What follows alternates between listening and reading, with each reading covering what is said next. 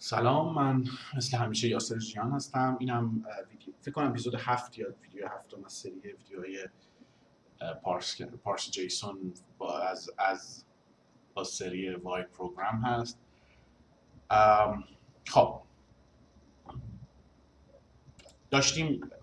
ویدیو قبلی داشتیم یه خروجی از جیسونمون جنریت میکردیم، ساختار آرایو آبجکتمون رو یه چیزی ازش نشون دادیم. اگر بخوام اجراش بکنم،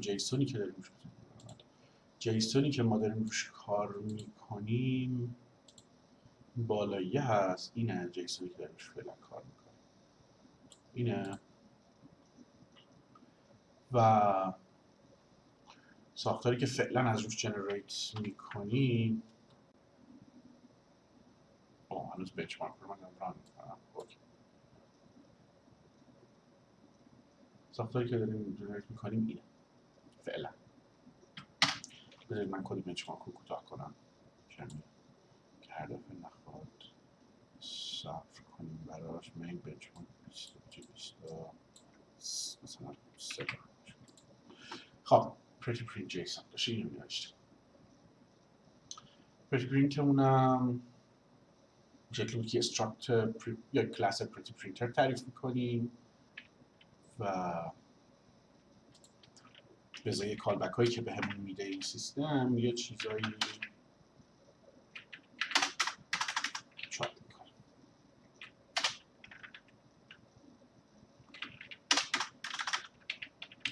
من اینجا اولش رو بزنم کار میکنم. خب چرا امروز اینجور تایپ کنم؟ دبتمون رو صرف کنیم.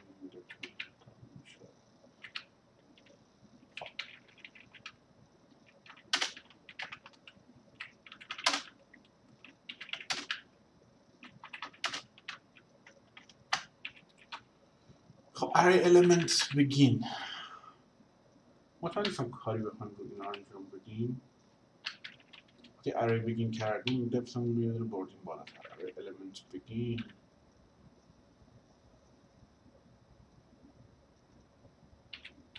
کار خاص بذاریم چه کار لازم بکنیم. فعلا کار خاص بذاریم من به نظر لازم باشه انجام بدیم.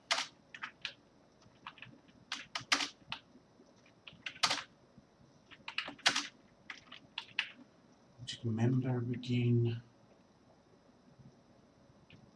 key begin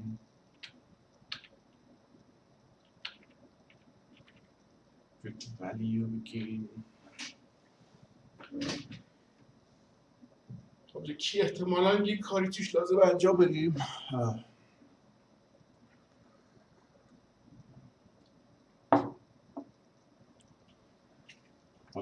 end هم همینطور. وقتی کی شروع میشه باید m بذارم m underline این کی رو شروع کنیم و اینجا این کی رو فالس کنیم و احتمالاً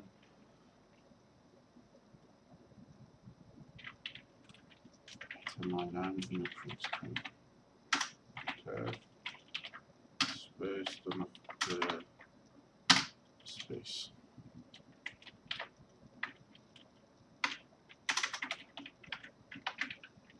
این کی رو هم بریم باید تعریف کنیم. دقت کنید اینجا خیلی پرفورمنس برای ما مهمه، خیلی که اصلا مهم نیست. این دپث رو هم بکنیم m depth به خاطر اینکه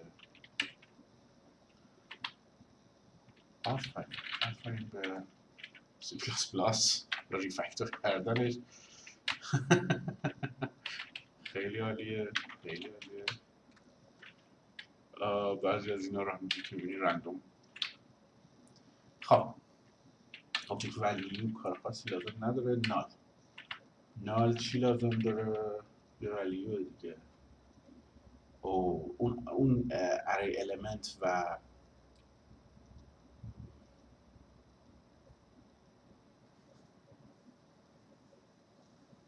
آره element begin و end رو باید یه کاری توشون بکنم و object memberم همینطور توی endش مثلا ویرگول میخواد فکر کنم یا تو بگیرش برای یکیشون باید ویرگول رو بنویسم توش فعلا ویرگول ها رو نمی‌نویسم ویرگول های بین ممبرها بین element ها و ممبرهای array و object رو فعلا بذارید ببینیم که چه کار میکنیم آره توی حتی چیز هم باید اینجا انجام بدم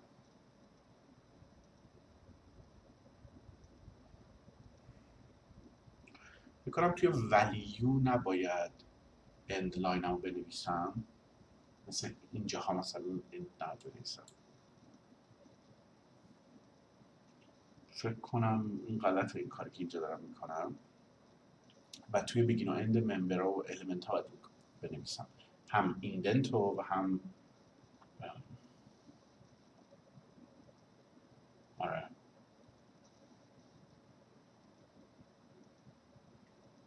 همین خب حالا بذار فعلا ولیومو کاری باشون بکنم printf null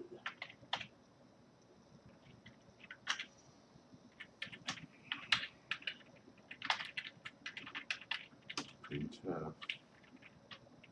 true و false number begin و number end من میتونم تقلب کنم و نامبرم رو یک کرکتر چاپ کنم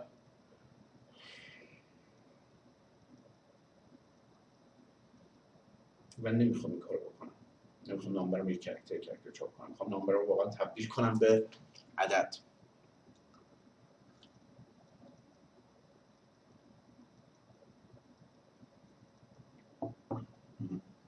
پس من یه نامبر بافر توری میخوام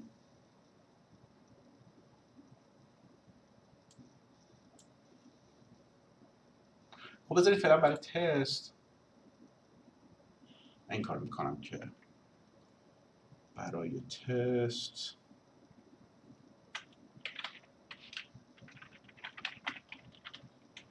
میگم نامبر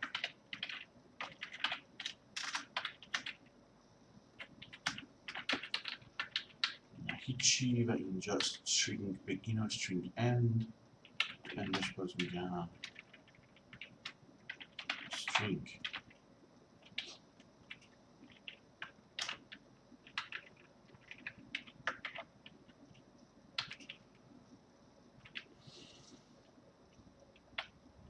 و بیام اون چیزا رو عوض کنم سر ته ممبرها و غیره رو عوض کنم فکر کنم اینجا توی end من یه assert میخوام که assertم چیه؟ assertم این که depth مساوی باشه با صفر مساوی depth و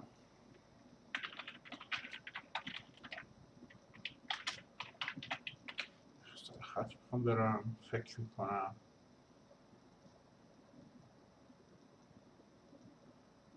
میتونم سر خط وقتی این جیسون اند رو دارم می‌نویسم اینجا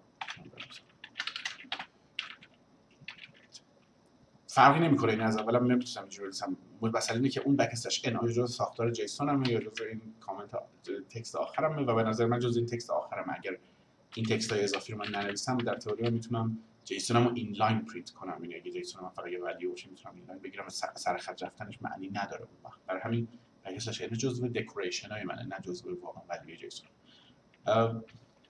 اگه درک کنید که تو مغز مشغول و شلوغ و بی‌نظم من چی میگذره میفهمید که این کامنت ها منظورم چی. خب array begin ایندنت رو لازم داریم اینو لازم داریم این رو هم لازم داریم دپت رو زیاد میکنیم اینو که array end اینو لازم نداره و نباید داشته باشه این درسته فکر کنم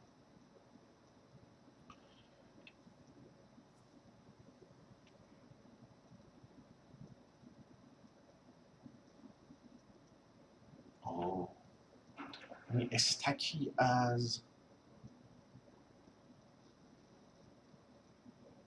از اینکه فرست ممبر هست یا نمیخوام.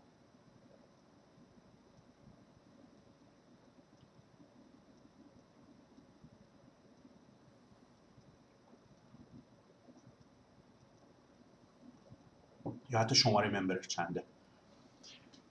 ببینید من برای اینکه ویرگول رو درست بتونم بذارم توی اری بین ممبرهای اری، حالا خواهید بذاریم بدون ویرگول بنویسمش ببینیم همه چیمون درسته، بعد در مورد ویرگول صحبت می‌کنیم. توی ایندنت توی بیگین من باید ایندنت کنم، توی اند فکر می‌کنم باید نیو لاین کنم.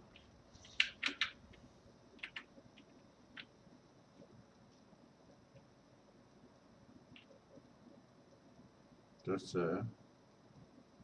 خب تو آبجکت بیگین باز این کار رو باید بکنم، تو آبجکت اند این کار رو نباید بکنم. آبجکت ممبر بیگین مثل اری الیمنت فلان این کار رو باید بکنم و توی اندش هم مثل این باید این کار رو بکنم. فکر میکنم کی بگین کی اند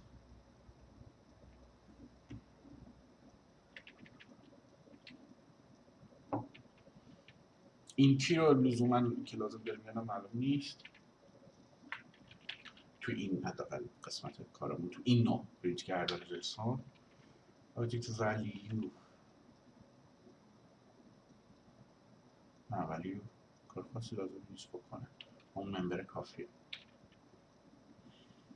نو تو فالس اینجا یه چیزایی دارم می‌نویسم دیگه به جز این فانکشن هایی که استرینگ بگیرم هیچ کارتش نمی‌کنم، نمبر بگیرم هیچ کارتش نمی‌کنم. استرینگ بگیرم میتونستم خودشم باز بذارم اگر خیلی برام مهم بود.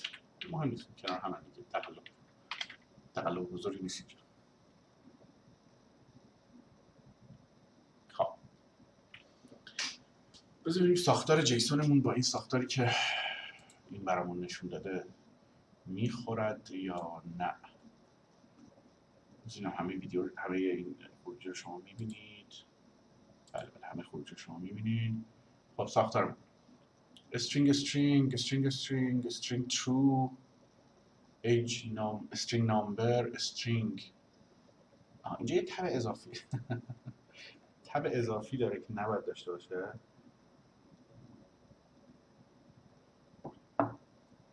اینو چجوری حذفش کنم؟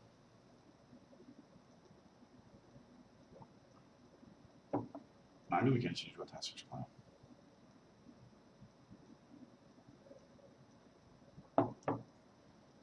اینا رو ببینید، اینا تبای اضافی که من بزنم که نباید بزنم. تو اری بگین و آبجکت بگین نباید، چون اینا قراره دیگه دقیقا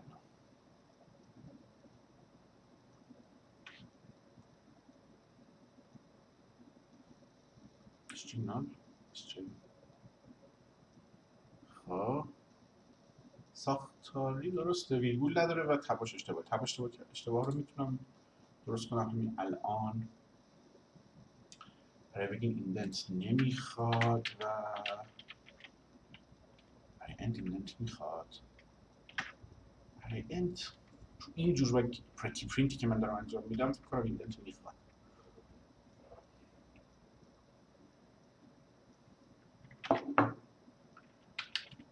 توی element object بگیرم ایندنت نمیخواد. دوباره خب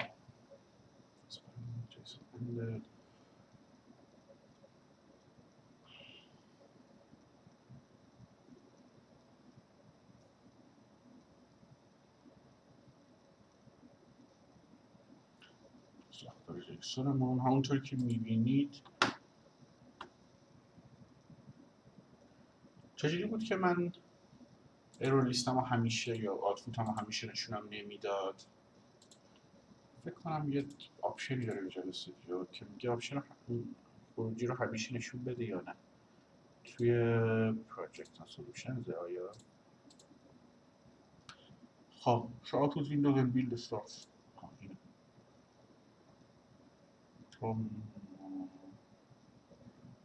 project initialization open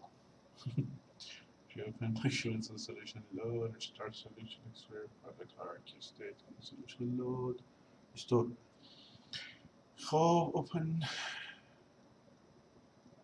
خدا میدونه این چیه این خوبه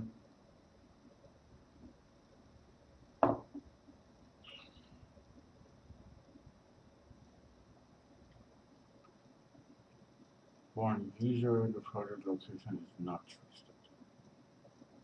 Check active item solution explorer فکر کنم خیلی مهم نیست فعلا برام. باعث میشه فایل اکسترنال یا علاوه ببینیم. این بود. این یه چیز دیگه هم بود به این کمک می‌کرد. این مربوط حالا الان فعلا کارش ندارم. بذار این رو کنم دوباره. توضیح رو نگید. به نظر میاد که ساختارمون درسته به جز بحث ویرگول و بحث اینکه ولیامون رو واقعا نمی‌نویسیم. برای اینکه ویرگول رو بدیم 3 تا داره 1 2 3 جام 4 تا 2 3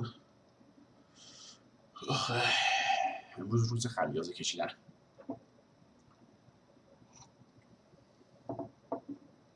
ویرگولمون رو درست کنیم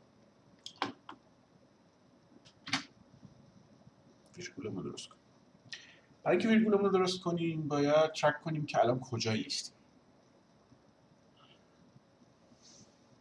بذارید هنوز ویرگولمون رو درست نکنیم بذارید ولیو اینتج مثلا عددامون رو بنویسیم استرینگمون راحت تر بذار اول استرینگ بنویسیم چون استرینگمون راحت تره string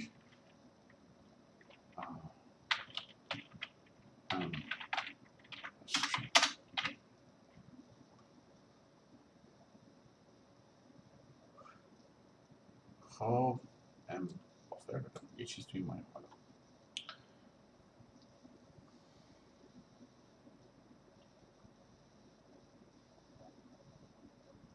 string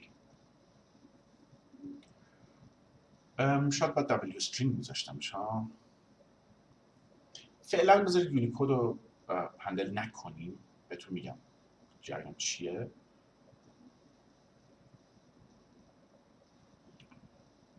یعنی چجوری باید هندلش کنم هندلش خواهیم کرد اصلا نگران نباشید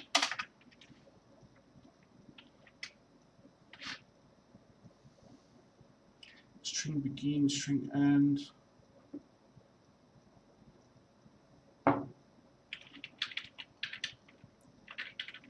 string begin برای string واقعا احتیاج به string نداشتیم حالا استفاده نمی‌کنیم دیگه printf من از اون کسایی که وقتی برای پرینت کردن یک کاراکتر من از printf استفاده می‌کنم وینس می‌کنن اصطلاحاً دردشون میگیره عذرخواهی می‌کنم منم میدونم اینجا باید فوتسی کنم ولی یونیفرم بشه بهتره یه فانکشن استفاده کنم برای خروجی اینجا به مهم نیست ولی بالاخره یه ارزشی داره که از یه فانکشن رو برای خروجی استفاده کنم string end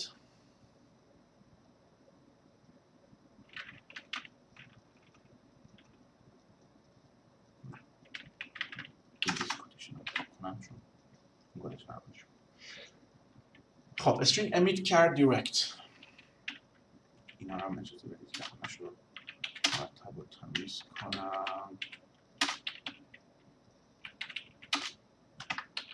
string emit کرد direct فرض میکنیم که این کاراکتر اسکیه دیگه سی کوچکتر است از 128 سی صفر کوچکتر مساوی کوچکتر است سی ان سی کوچکتر است 128 بذار صفر 32 کوچکتر مساوی سی ان سی کوچکتر است 128 خود سی کر بکنم کر درست کنم وگرنه یه دونه مثلا هم مثلا چون کن کر اسکیپت این ساده تره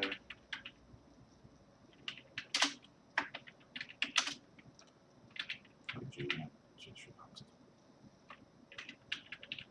تبش رو هم زدم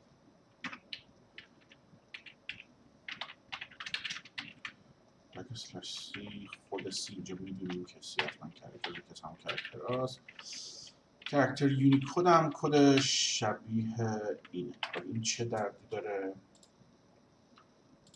میگه دو طرف این یه دونه چیز بر نمیگردونم بردشون بکنیم. extra argument pass to printf بک اسلش سی چیه؟ برای یه عمری printf نوشتن بک اسلش خجالت ببرم. خب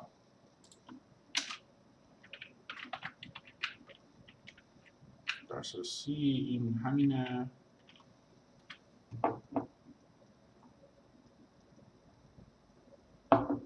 فقط اینجا به جای علامت سوال چی بذاریم؟ کاراکتر عجیب دیگه بذاریم. چون سوال خوشمزه که اتفاق میفته که داشت میارم سوال بذاریم. حالا استرینگامون در تئوری باید درست بشه. استرینگامون first name John last name Smith is alive age address این صدایی که الان شنیدین بهش میگن sibilant S اینجوری اسی که سوت داره یه ذره TIL این صدا رو بهش میگن today تو نمیده ولی خب این هم از استرینگام.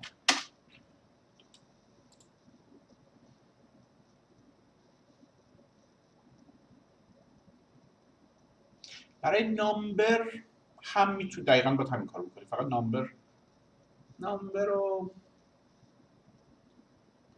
اگه بخوام بد انجام بدم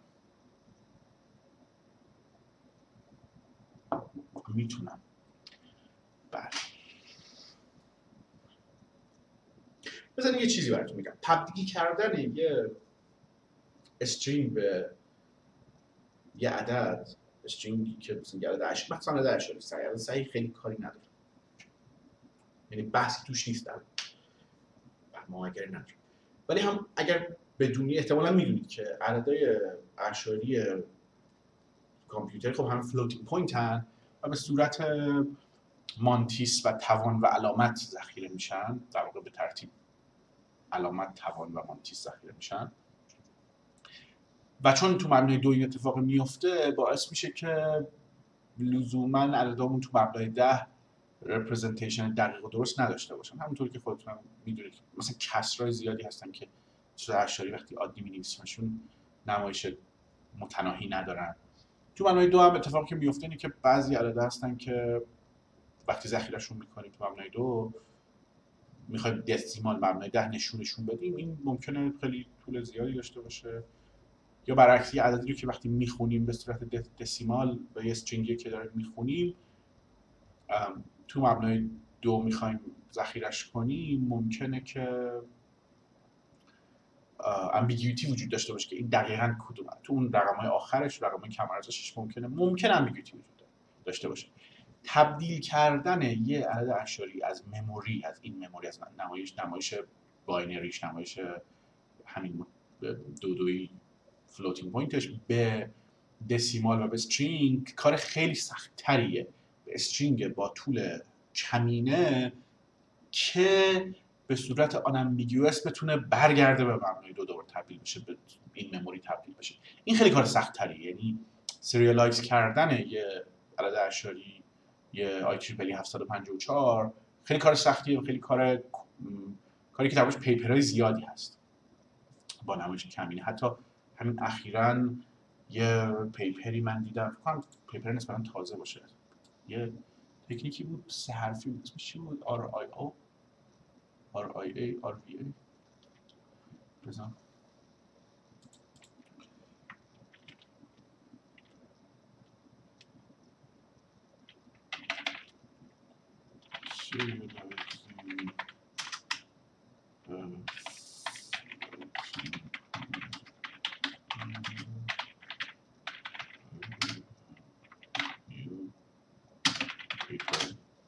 این چیه؟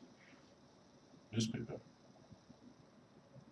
فرمتینگ خود این ممکنه همین چیزا باشه. بذاریم ببینیم چی پیدا می‌کنیم. این فکر نمی‌کنم باشه. اینه ریو چیه؟ طبیعتا کلمه ژاپنی که من معنیش نمیدونم چیه، ولی انگلیسی هم این جدید تره فکر کنم. آره این مال 2018 اونقدر جدید هم فکر نمی‌کنم انقدر جدید باشه. خب فصل این فکر کنم ما پیپرش رو نمیتونیم بگیریم. آره باید پول بدیم بیسیم. این پیپر رو من نخوندم. من یه سری مقاله در مورد این روش خوندم ولی خود پیپر رو نخوندم. این ظاهراً به صورت اثبات پذیر مینیماله رپرزنتیشنش، طول رپرزنتیشنش که این مهمه، ولی یه چیز دیگه هم که مهمه سرعت این تبدیل است. سرعت این تبدیل هم خیلی مهمه. الگوریتمایی که داشتیم الگوریتمای بیسشون یه الگوریتمی مثل دراگن الان صحبت نکنم بهتره. نه این برای من جالبه ولی ممکنه برای استریم الان جالب نباشه. این ریسو چیه؟ فلوریان این پیپر هست.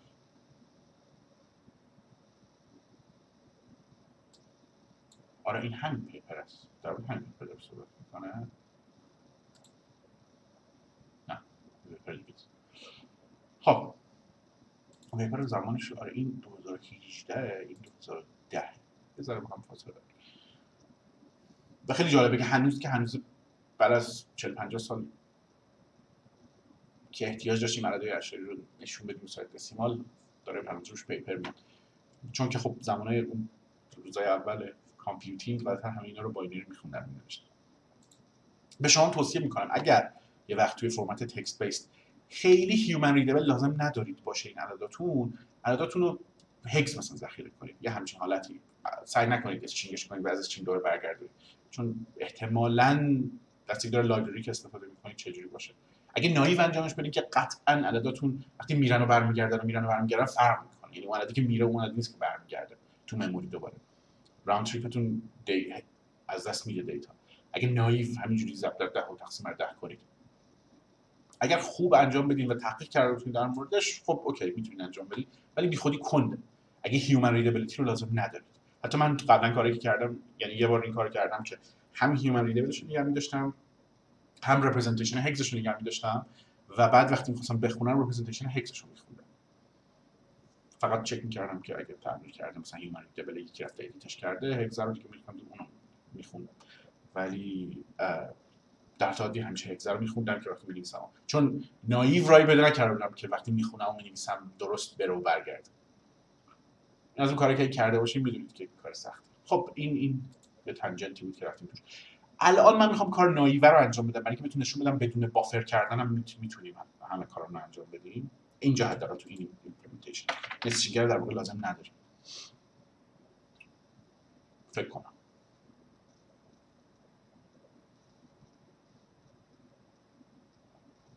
چی لازم داریم پس؟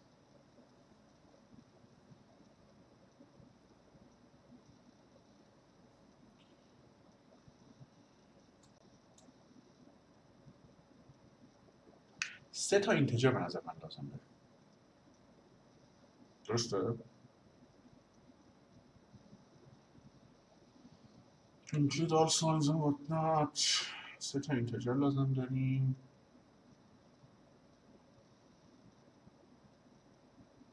یکی برای این که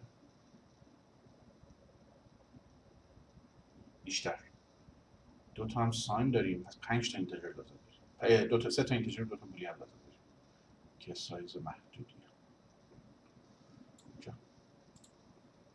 میتونستم یه دابل یه اینتجر بر دو تا ساین نگه دارم، ولی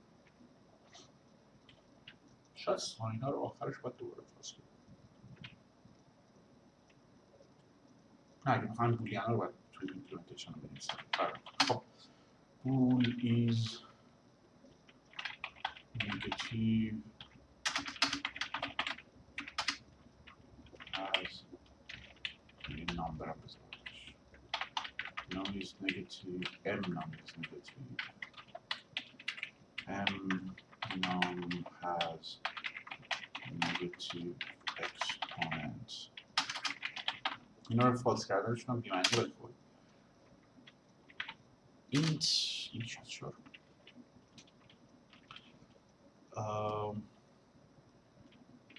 unsigned long unsigned long unsigned long num int و این یکی باید حتما دابل باشه. دابل num frac.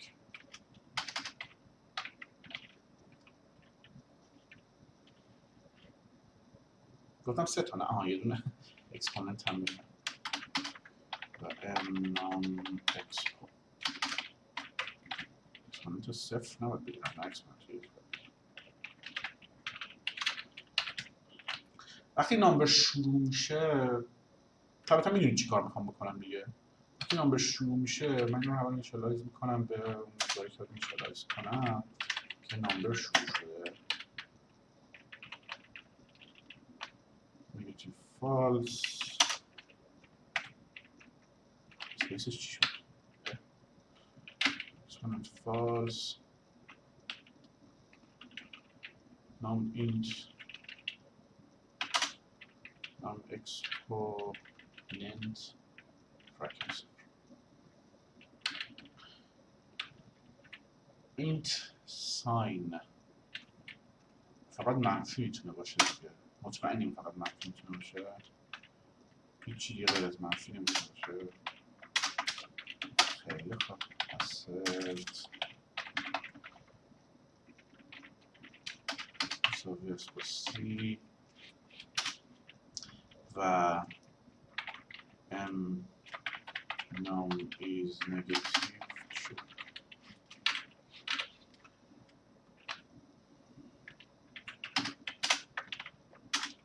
emit int digit.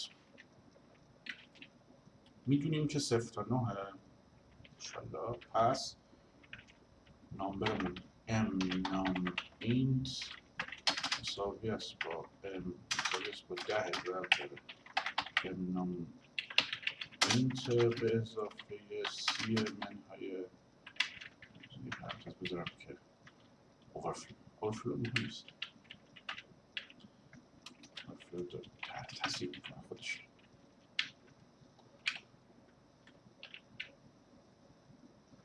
fraction decimal point.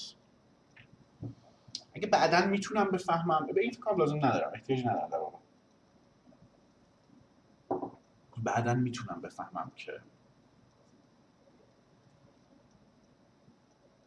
بیاین یه آزمایش جالب بکنیم.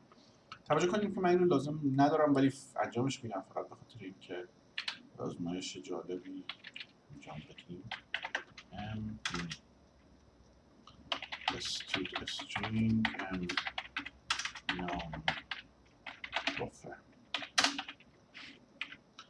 و توی شروع عددمون اینا رو من چرا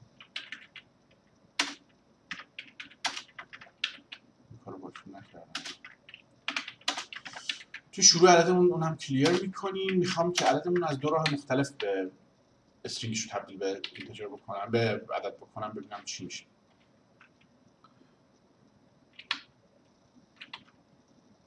توتال لرن خب این فعلا تهشه، اینو کاری ندارم، بعدا باید درستش کنم. اینجا امنام بافرم کلیر میکنم.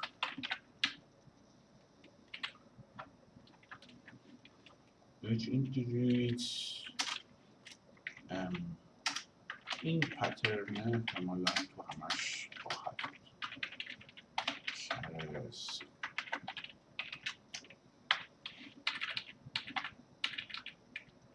خب این دسیمال پوینت اینو توش لازم دارم.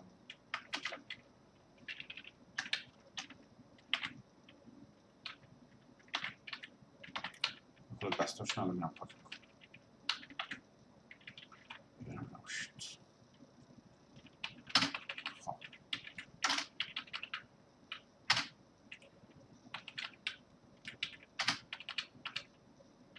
چی درسته؟ هنوز کاری که برای اون یک قسمتی لازم دارم نکردم. دسیمال پوینت اوکی. فرک دیجیت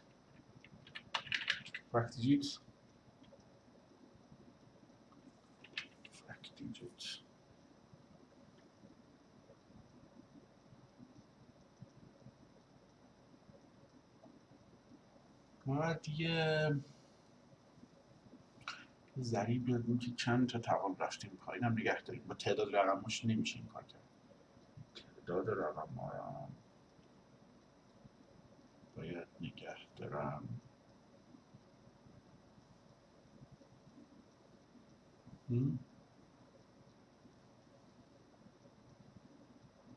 دو دابل نگه دارم.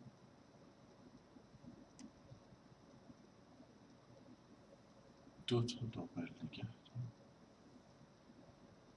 دو تا دابل حالا فعلا یه روشش دو تا دابل نگه دارم. دابل نام فرک نام کار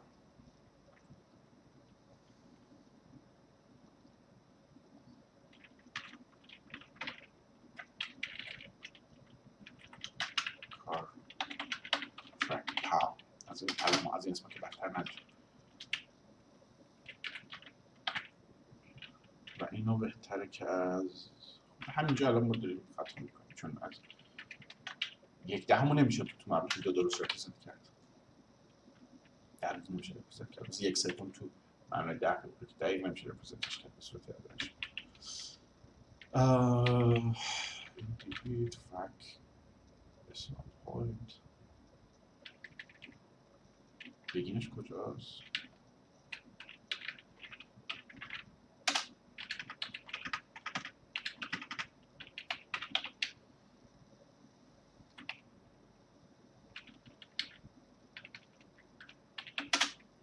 فرک دیجیت میگم که نام فرک به اضافه مساوی است با نام فرک current فرک پاور ضرب در سی منهای 0 و نام کار فرک پاور تقسیم مساوی است با 10. فرق میکنه که باید 10 تقسیم کنیم اضافه 1/10 کنیم. میتونیم فرجون arithmetic overflow using operator minus and a 4-weight value and then casting the result to 8-weight value we get answer. چی؟ دابل دیگه.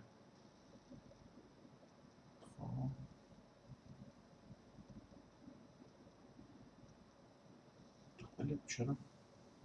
اشتباه داره تصور میکنه که این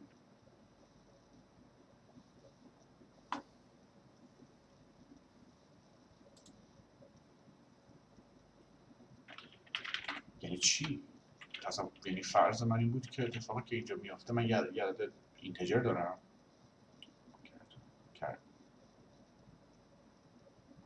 کرکتر نشون من نمیده که چیه. آفرین. خب ترتیبش نمیشه. کرکتر که اینتجر سیول بیتیه. وقتی منهای حالا کرکترش میکنی باز میشه اینتجر سیول بیتی.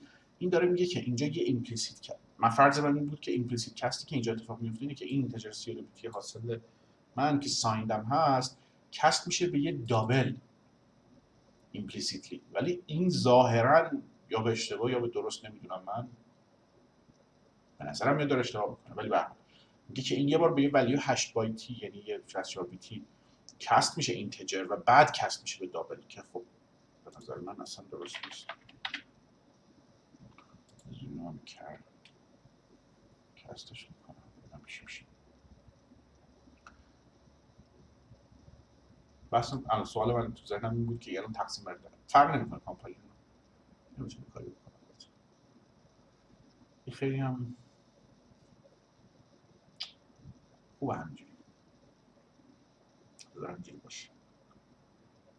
emit explore indicator باز یه دی که الان این کار رو کردن، کار تبدیل اشاری یا این کار رو انجام دادن، هم دارن فریاد میکشن که این چرا اینجوری بشه. خب اوکی این چیه؟ اکسپوننت، اینم ساین اکسپوننت که من ساین اکسپوننت رو باید نگه دارم. اسرت کن، اسرت رو اونجایی که من میتونم بذارم. اسرت کن منفی مساوی است با سی یا به علاوه مساوی است با سی. این اسرت رو تو همه اینا میتونم بذارم.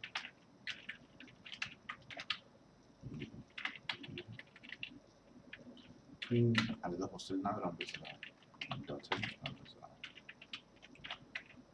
مساوی است با سی.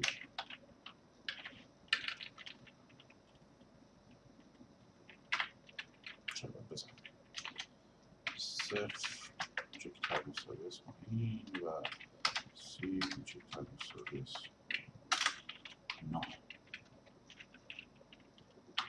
این اسرت رو اینجا هم باید بذارم، اینجا رو گذاشتم. اینجا هم این اکسپورت دیجیت اینجا هم میخوام اسرت رو و توی اکسپورت دیجیت میگم که ام نام اکسپو مساوی است با اکسپو به اضافه سی منهای صفر. اگه دور اینا پرانتز بذارم الان باز اون وارنگر رو، یعنی اون دیاگنوستیک رو باید به من بده دوباره. میده؟ چرا نمیده؟ هرچی دلش بخواد میده. یه دیاگنوستیک اینجا به من بده. خب ریتم سکسید شد، یه دونه وارنینگ داره. اینجا دیاگنوستیک رو دادیم که اینجا واقعا من این کارا رو دارم میکنم و به نظر خودم این کار غلطه دیگه. یه اوورفلو ایمپلیسیت کوچولویی این وسط وجود داره. اونم اینه که این تفریقه داره به 4 بایتی کست میشه این وسط، چون 4 بایتی و یه اوورفلوی ممکن اتفاق بیفته. بعد حاصلش رو دارم کست میکنم به 8 بایتی و اون اگر از همون اول اینو به صورت 8، من که بالاخره آخرش این جمع رو به صورت 8 بایتی انجام بدم، 64 بیتی انجام بدم. اینو اگر از همون اول تو 64 بیت انجام میدادم، این اوورفلو احتمالاً اتفاق، یعنی در شرایطی اوورفلو میتونه یه شرایطی بود که جوابش درست باشه تو اگر از اول 8 بایتی انجام میدم و تو 4 بایتی درست نباشه. ولی کارم شرایطی هست. این اوورفلوهای وسط کار، اوورفلوهای ولیوی تمپوری خیلی مسئله مهم و سختیه. باز کسایی که کد نیومریکال نوشته باشن حتما اینو میدونن، حتما به این موضوع توجه میکنن. این بالایی فکر میکنم اشتباهه. این دیاگنوستیک اینجا داره من میده، فکر میکنم اشتباه باشه. یه حوصله میداشتم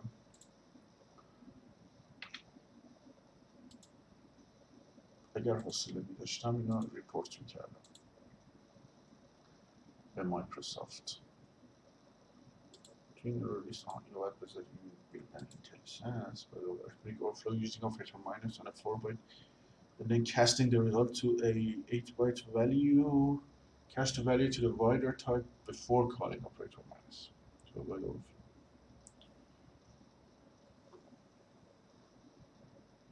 به نظر من که غلط. کاری که این میگه کاملا اشتباه است. با توجه به اینکه حتی این ساین داره در یه دابل ضرب میشه. این هم باید دابل جمع میشه که شکل چون موضوع. بعد اینو ریپورت کنم فکر کنم یه موقع. خب حالا همین کار رو که کردیم برای این بود که توی این اینجا توی این آخریه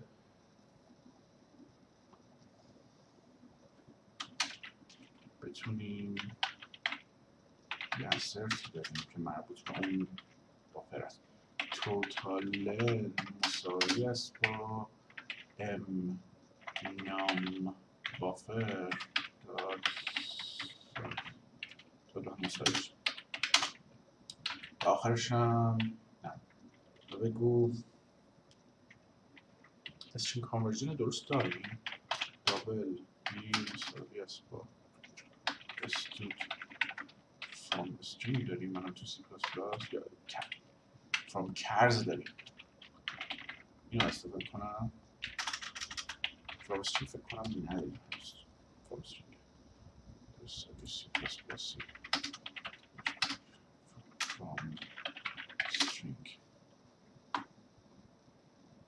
نه این from کرزه ورژنی که خوب کار میکنه. from کرز.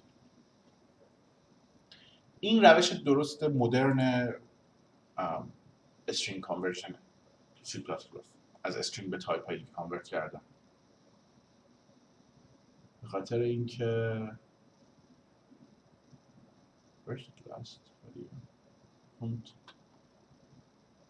خب به خاطر چی؟ به خاطر اینکه بهتر سریعتر کار میکنه. تو کرز هم داریم که معادل اینه، یعنی سمت اونور اینه. البته این S2 آی S2L S2L هم داره. اصلا از این راحت تره. ولی اگه پرفورمنس میخواین و یه ذره کنترل میخواین، کنترلش به نظر من کافی نیست، ولی اگه یه ذره پرفورمنس رو یه ذره کنترل، پرفورمنس رو خودتون اندازه بگیرید تو پیاده‌سازیاتون. من چیزی که اندازه گرفتم این پرفورمنسش بهتر بوده از مدل‌های قدیمی‌تر یا حتی هیچ استفاده از استرینگ که اصلا معنی نداره چون همه چی از اون سریع‌تر. ولی from cars و to cars هم داریم دیگه، هست دوستان دارم تو کرکام و همشون تو هدر کرکام و این هدر C++ 17 از C++ 17 اضافه شده. فکر میکنم الان ویژوال استودیو کامل پیاده کرده، فکر میکنم تو همین ویژوال استودیو 2019 تو ورژن اولیش این کامل نبود یا بعضی از فانکشناش میدونم نبود، نمیدونم همش از اول بوده یا یعنی بعضی از اول بوده نبوده چجوریه، ولی به هر حال موقعی که من می‌خواستم از استفاده کنم بعضی از این اورلوداشو پیاده نکرد یا از فیچراشو.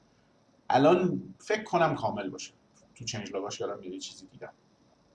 این هدر راه به هر حال ریکامنددش اینه، ببینید نه بافری میخواد بگیره نه مموری الوکیت کنه، اینجور کارا نمیخواد بکنه، خودتون بافر رو بهش میدید، میتونید تو کرز مخصوصا و هیچ دیگه ولی‌ها رو تبدیل میکنه و بهتون برمیگردونه. اینکه طولش کافی باشه باید شما تضمینش کنید. یه چیزایی تو این دیزاین درسته برخلاف همه قبلی‌ها، اونقدر کانوینینت نیست ولی یه چیزایی تو دیزاینش درسته. منم احتمالاً اگه می‌خواستم دیزاین کنم یه چیز شبیه این دیزاین می‌کردم اینترفیس که لزوما همیشه خود در کامپیوتر استاندارد اتفاق نمیفته. بعضی وقت دیزاینشون بهتر از اون چیزی که فقط حتما من میرسیده، ولی بعضی وقتا خیلی عجیبه دیزاینشون. خب from string آره نداریم، میدونم نداریم. اون S2 فلان رو میخواستم نگاه کنم. این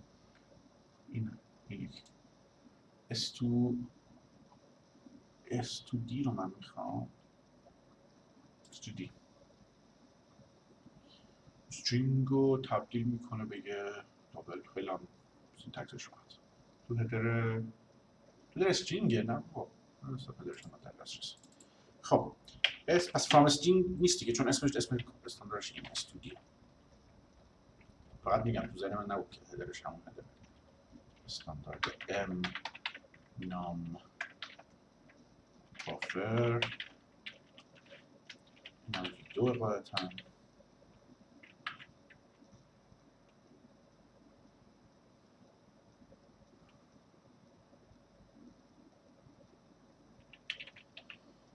این کار. از کجا میفهمیم که الان برای اینتجر رو دابل بذارید جدا کنید؟ درصد f و ویدیو فعلا اینجا بنویسید. از کجا میفهمیم اینتجر هست یا نه؟ اگه فرکشن و اکسپوننت نداشته باشه اینتجره. پس یعنی اگه اون آفست ها -1 باشن اینتجره. پس اگر fraction part offset کوچکتر از 0 بود and exponent part offset هم کوچکتر از 0 بود، بذاریم برعکس بشه بزرگتر از 0 چون خود 0 هم اصلا نمیتونن باشن. این بزرگتر از 0 بود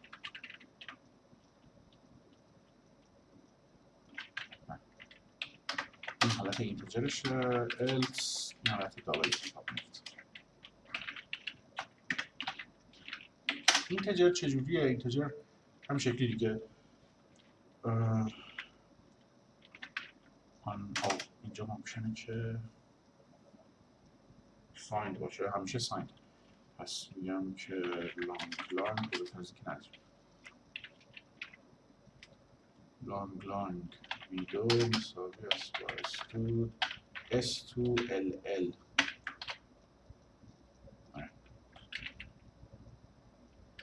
دو تا ورژن داره. بیس هم میگیره ورژن. نه یه ورژن استرینگ و دبل استرینگ داره، بیس هم میشه میتونه بگیره. s2ll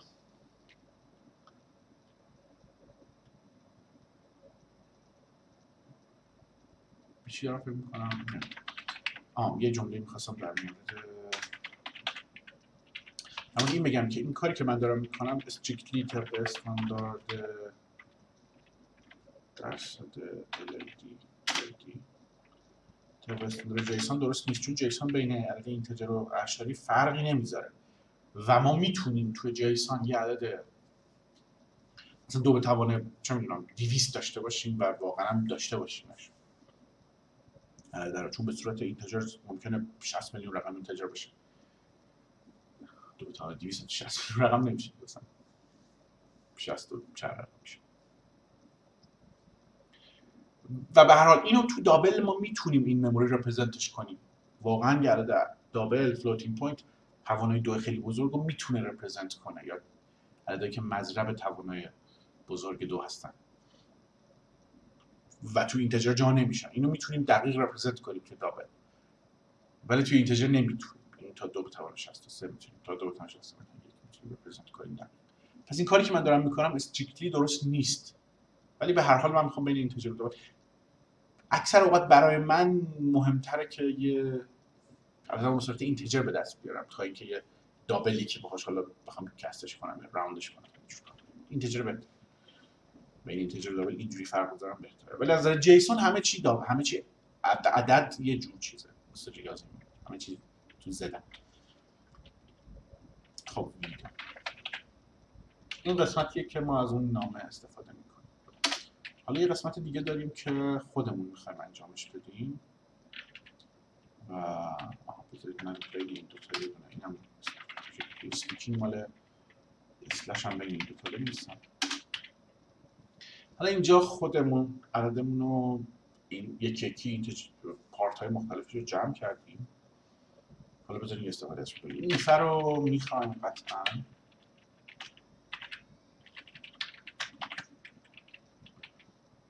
و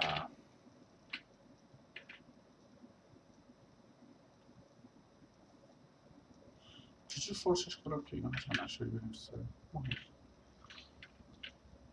توی این شرایط وقتی اینتجره، من اون اینتجرم رو فقط پرینت میکنم. فقط احتیاج دارم که یه عالمه حالت فیلیر دارم. یعنی این کاری که من دارم میکنم، مثلا یه عدد صحیح آن ساین جمع میکنم و بعد یه دفعه میبینم که این نگاتیو باید منفیش کنم و بعد این ممکن منفیش نشه رپرزنت بشه. یه عالمه وضعیت فیلیر دارم، ولی فعلا بهشون کاری ندارم. فعلا خیلی ساده مسئله رو انجام میدم. num is negative. اگه نگاتیو بود منهای لانگ num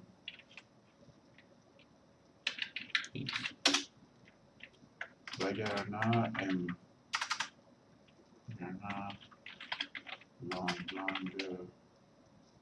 اگر همیشه میخوام کسش کنم به سایند، مثلا نگه داشتنش چه فایده داره؟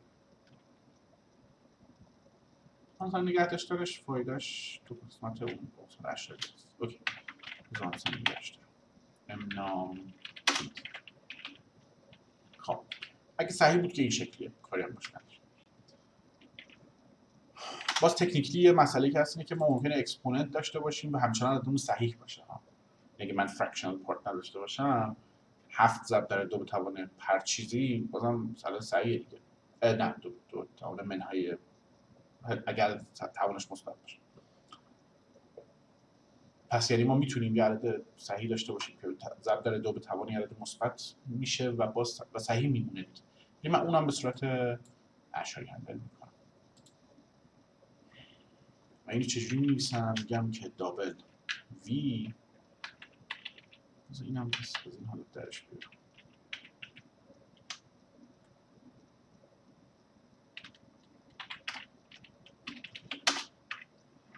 بلان وی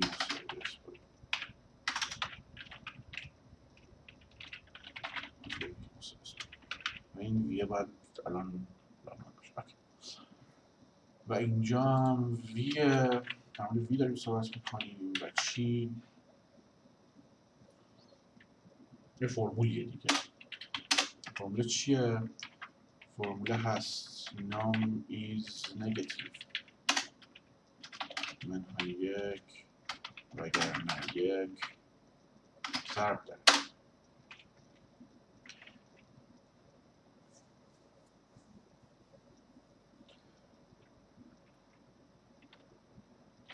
این ضرب رو به صورت بجز همین الان اینو ضرب داره num int خیلی ما اشاریم رو واقعا اشاری جمع کردیم دیگه، یعنی یک دهم رفتیم پایین، خاطر همین کافیه فقط اینجا جمعش کنم num frac به اضافه ضرب داره 2 به توان ضرب 10 به توان اون توانم، چون توان من 10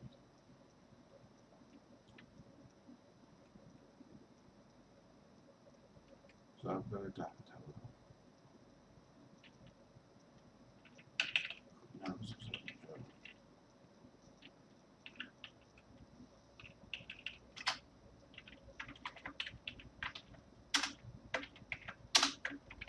ضرب داره تا نفع من فیلوت نکردم یه جایی برسوی فیلوت شده میشه باگ خودم مهم نیست. اکس و فلان پایمون 10 توانمون ام نام اکس 2 این عددمونه.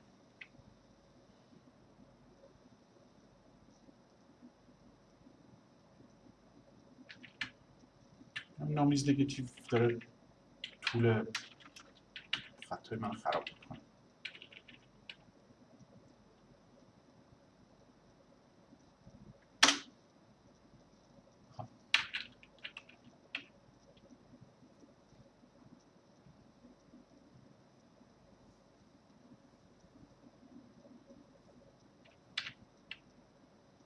بسیار این تعیین بنویسم ولی اینجا ویران بنویس آخرش اینجا کنی بریم کجا میرسیم. بعد از این همه سرکله زدن میشه این دار کرش نکنم. سرعتمون چرا کم شده؟ 3 بیشتر رو نش نکردم اونه عدد خب این که یه عدد سریع فقط توش یه جایی داره، هیچ عدد اشاری چه نداره. نظر میکنم بشه خب عدد اشاری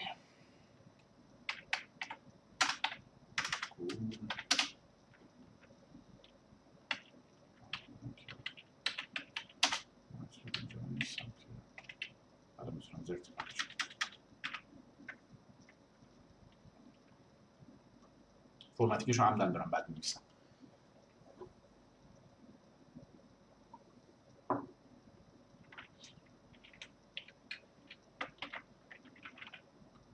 رند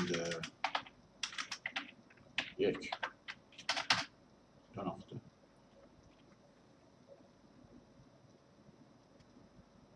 1 3 در تمام 12 درسته.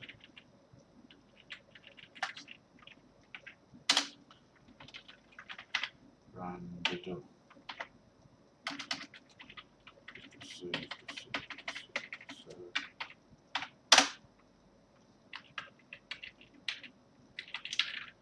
مهم نیست نه دیگه منفی اینا چکار میکنم.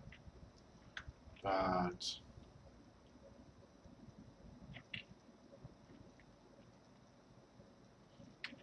اگه مثال اشتباه میخوایم بکنم بگیم که اشتباه کار میکنم سعیمون 12 بود 15 18 19 این از representable فکر میکنم توی چیز این هست 19 representable تو 64 بیت ولی منفیش فکر کنم representable یعنی وقتی سایند باشه دیگه representable نیست چون 9 خورده 18 رنجش خب حالا یه ذره از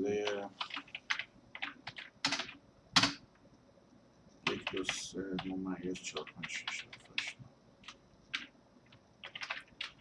7 8 9 ای 2 ای 20 ای منفی نه ای منفی خوبه الان داریم همه کار رو کاور میکنیم دیگه با این از اون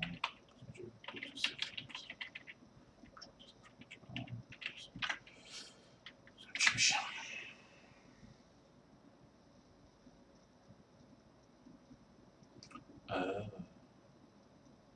کرش کردیم نایس جای جالبی هم کرش کردیم اولا اینو توجه کنید همون از که گفتم این یه رپ یه چیزی شده و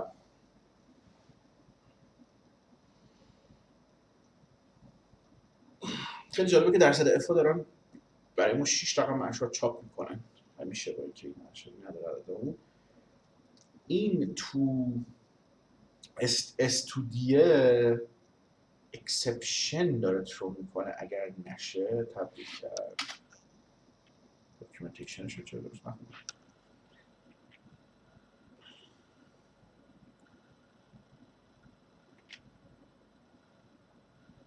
اکسپشن آها این ورد آرگومنت ترو میکنه چه حماقتی آخه اوکی میپذیرم بیا نمیذارم کامنت کرده که نداریم تو جیسون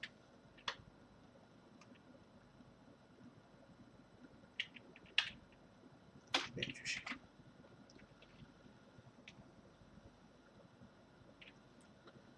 خب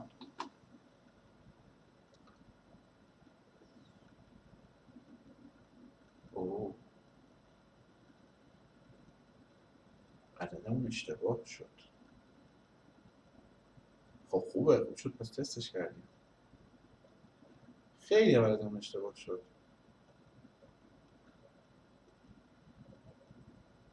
چی شد؟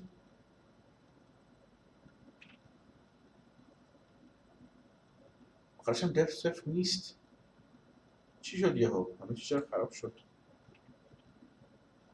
برای اینکه ویرگول اضافه گذاشتم جیسونمون ارورش رو چک نمیکنه بذار ببینم ولیدش باید نات باشه دیگه درسته ولیدش آخرش اسرشن فیلیر میده میره بیرون مثلا تو ریلیز چجوری اسرشن فیلیر داری میدی؟ چی شده اصلا؟ یهو من ویرگول اضافه گذاشتم اینجا خب برای همین طبیعیه که یه اتفاقای بدی بیفته جیسون دیگه ولید نیست حواسم نبود این ویرگول رو گذاشتم می‌خواستم اتفاقا در مورد ویرگول بگم که این ویرگول سورس اکثر فرمتینگ اروره جیسون علاوه برای من هر وقت با دست جیسون می‌نویسم این ویرگول بدبخت می‌کنه من حواسم به این نبود ویژوال استودیو داره میره سیمبل دانلود کنه خب بذار ببینیم دپثمون صفر نیست جیسونمون ارور میده اسرتمون چرا داره کار میشه هنوز یه تو ریلیسی آیا اندیباگ رو دیفاین نکردیم اسرت این هدر اسرت من کجا اینکلود کردم توی جیسون باید باشه جیسون لو لول هستم جیسون اسرت دیفاین نکنی خود سی اسرت رو اینکلود میکنه و ماکرو اسرت میذاره اینجا ولی این سی اسرت مگه وابسته ماکرو اندیباگ نیست خب این ران شدیم زیر مگه این اسرت وابسته ماکرو اندیباگ نیست تعریفش if def n debug اینجوری، ولی n debug ظاهرا تعریف نشده تو ریلیز که باید تعریف بشه. من چجوری دارم جنریت میکنم پروژم؟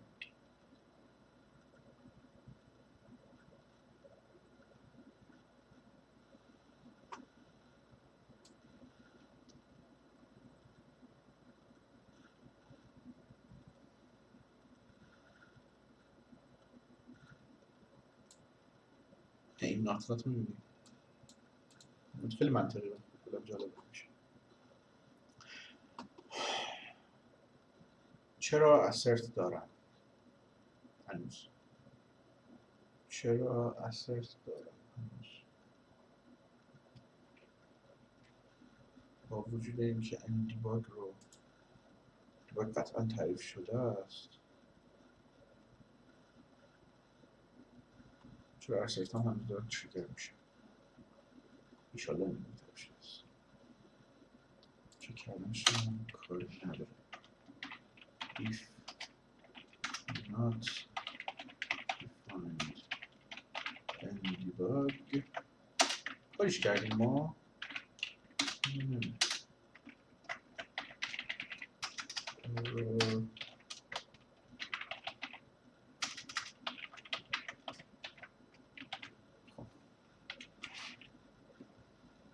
بله این دیباگ تعریف نشده است.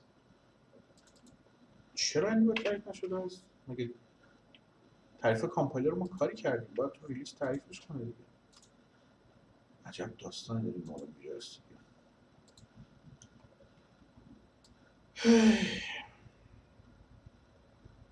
All configurations, all platforms.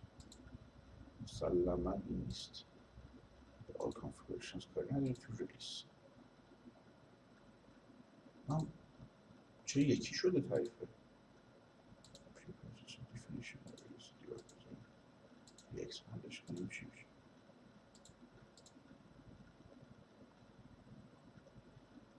اینجا دیگه میشه کامند لاین رو باید دیگه بکنم. چیکار بکنم؟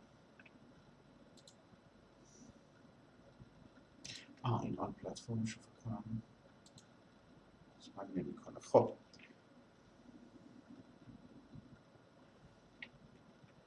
اسلش دی ان دیباگ که من نمیبینم. اگر شما میبینید به من بگید چرا این پری پروسسور دیفینیشنزش رو اینجا من نمیکنه؟ خجالت آور واقعا، خجالت آور واقعا که چرا این دیباگ نداره؟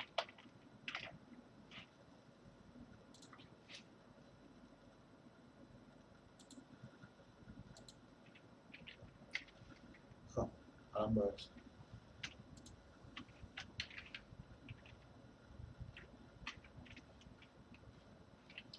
if not define the in and not define the debug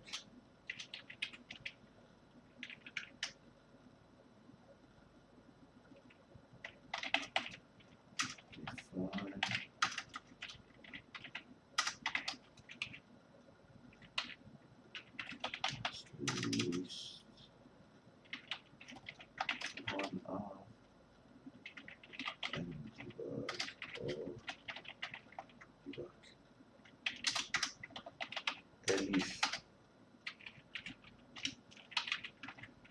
define the in and define the in define at most one of in. این الان هیچ کنون از این رو نباید تریگر بشه دیگه.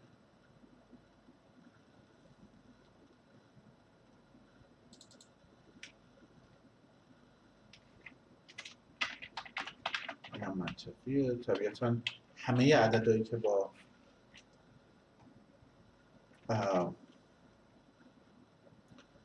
یه اینتجر 64 بیتی از ساین یا ساین میتونیم رپرزنت کنیم توی دابل جا نمیشه، یعنی با دابل نمیشه رپرزنتشون کرد. ولی مسئله رنج نیست، مسئله دقت.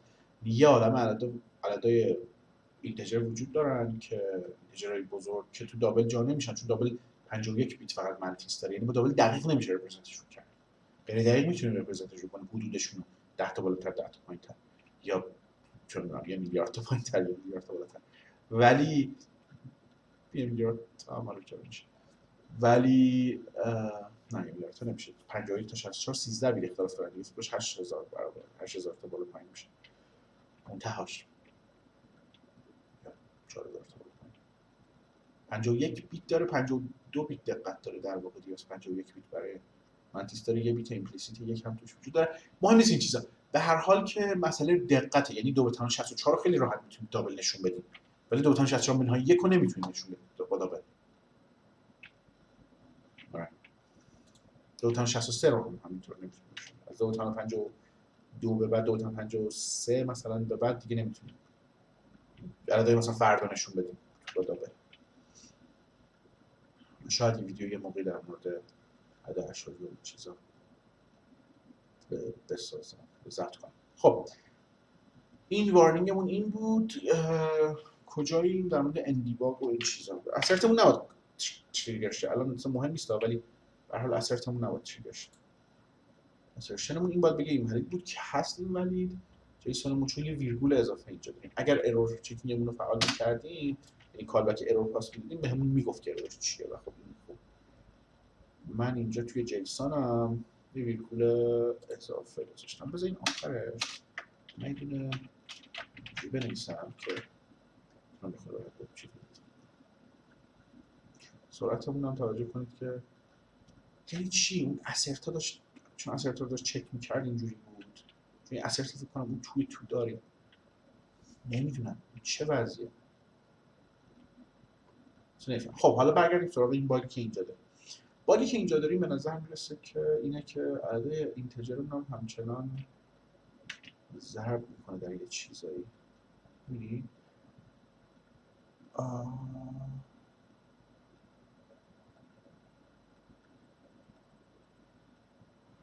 من دیفالتمو 1 گذاشتم برای اکسپوننتم. اکسپوننتم باید 0 بذارم برای 10 به توان. اوکی. اکسپوننتم 0 اینجا و این پایین 0. اونجا بالا مهم نبود. بالا اینجور گایده فقط. اینجا اکسپوننتم باید 0 باشه.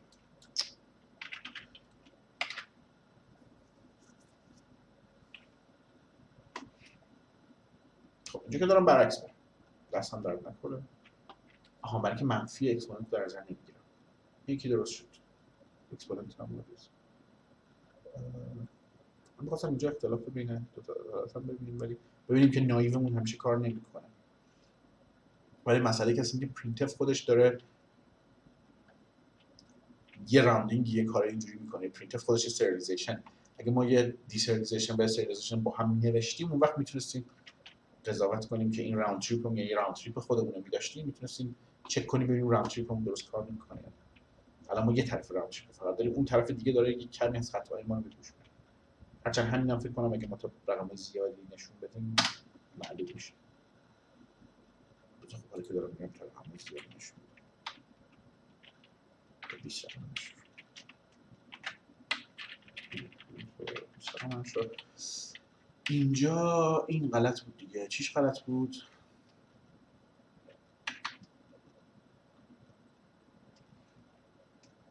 توان پاورم رو در نظر نمیگیره.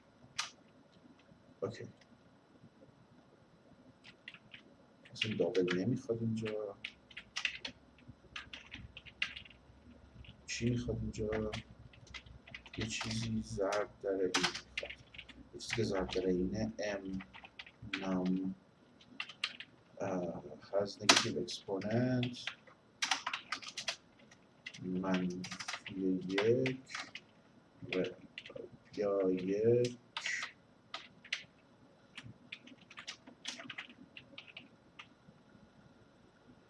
این هم طبیعتا میشه از neg expo. اسمای بد خیلی مهمه.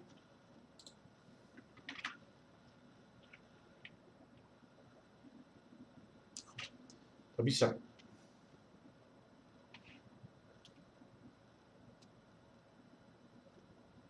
منفی رو نمیخونم. 20 رقم اشارم یکی هن. چرا آخه؟ یه کار بدی داریم ما میکنیم. این دوتا یکی نیستن ولی خوب دوتا مشکل بزرگتری هم داره. اکسپورت جیت اکسپورت ساین. آها اینجا ست نکردم. خب if منفی مساوی با cm has neg num has neg x4 مساوی true.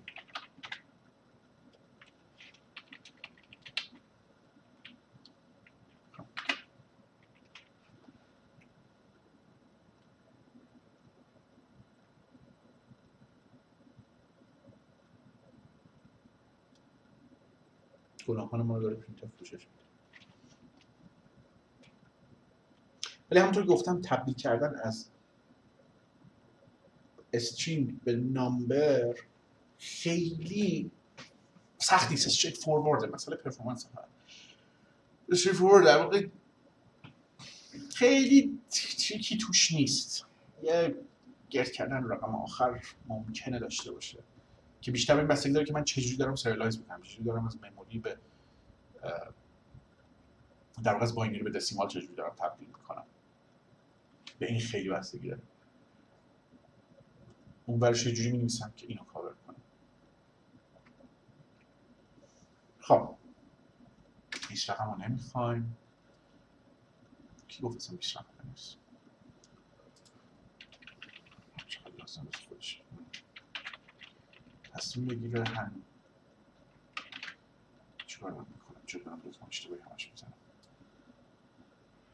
اینو این چه مرضیه؟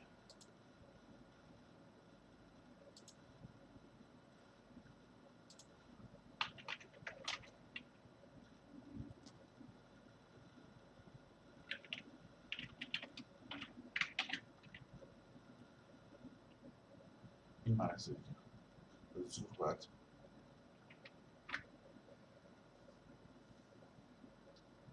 لطفاً یکی به من بگه که این اگه کسی این ویدیو رو داره میبینه یکی تو کامنت ها به من بگه که من الان خیلی خواب‌آلودم یا این معنی داره واقعا این بار این دیاگنوستیکی که این داره به من میده. داره به من میگه که داره به من میگه چی؟ بذار یه مطمئن شم بیلدش کنم. داره به من میگه که arithmetic overflow دو نقطه using operator minus on a 4 byte value and then casting the result to a 8 byte value. Cast the value to the divider type before calling operator minus to avoid overflow. IO2. چرا من نمیفهم این دابل اصلا این داستانا رو نداره.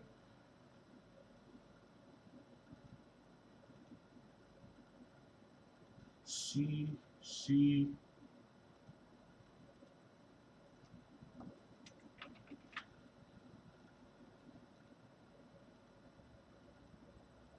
اوه نه تا حالا 800 مگابایت پر سکند ندیده بودم. اسرته همیشه داشته چک میشده. عجب. برای همین آدم همیشه اصلا رو باید نگاه کنه. اسرته رو باید بذارم دیگه رو قابل احترام.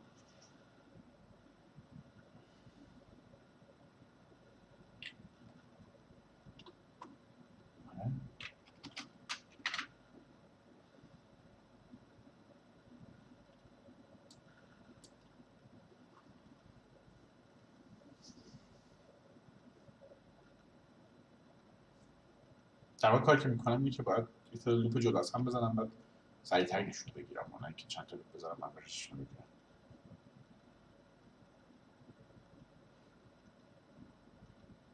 باید تایمرم ریزولوشن کافی داره. فور هنوز من ویرگول درست هندل نکردم. دارم از زیرش در میرم. خب اوکی. بذار ویرگول رو درست هندل کنیم. اینو رو مخ منه این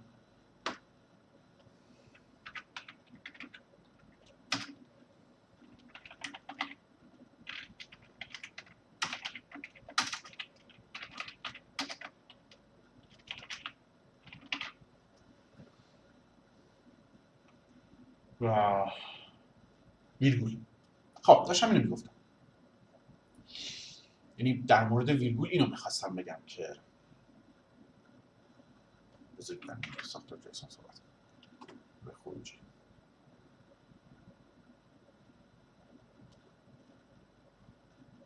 خب ببینید من ویرگول رو اینجا باید بذارم، اینجا بذارم، اینجا بذارم، اینجا بذارم، آخری که این باشه نباید بذارم قطعا. تو هر لیستی یه خالیه یا بعد آخریش ویرگول نباید بذارم. برای همین ویرگول گذاشتن من احتیاج به این داره که من بدونم کجای این لیستم.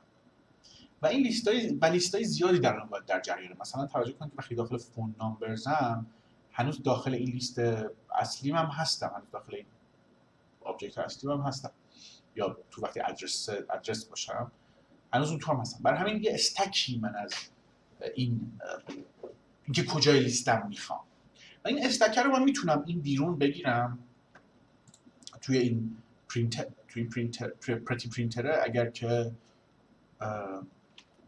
واقعا برام مهمه یه استک بگیرم و هر وقت وارد آرایه یا وارد و توی این استک فقط اینکه عنصر چندممو نگه دارم، حالا یا اینکه بولیان نگه دارم که عنصر اول هستم یا نه، یا عنصر اول هستم یا نه، چون بقیه‌شون همه قبلشون ویرگول میخواد. این خوبه دیگه.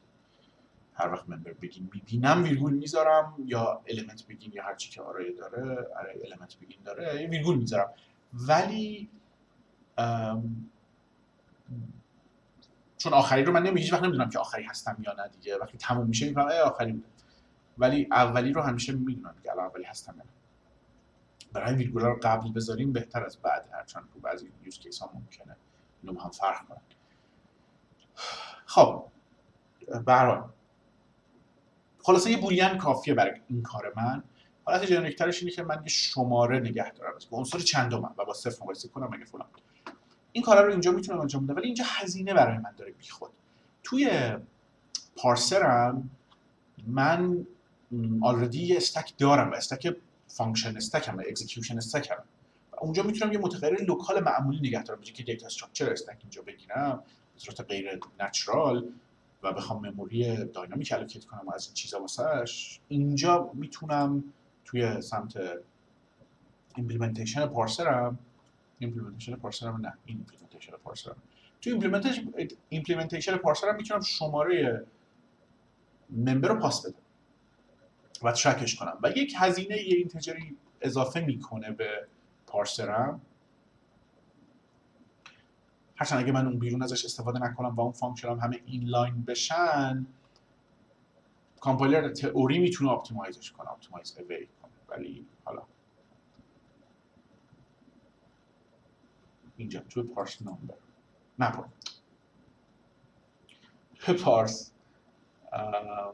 توی پارس آبجکت و پارس المنت پارس چرا من از این پارس نامبر میترسم. اینجا توی اینا من میتونم شماره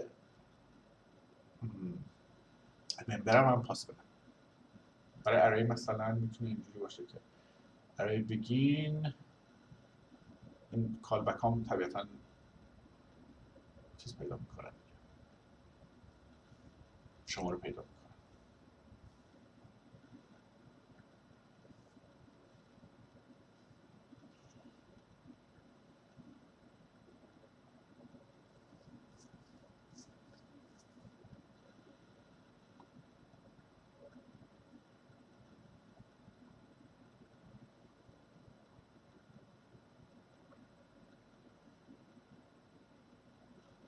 متغیره رو من اینجا تعریف میکنم، int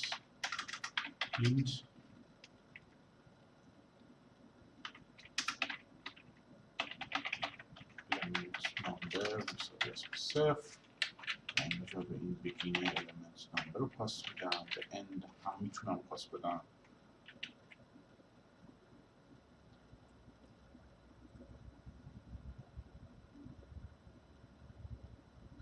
حالا پاس نمیدم، هر وقت لازم شد من میذارمش.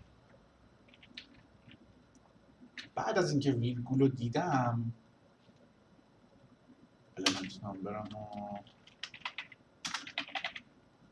رو زیاد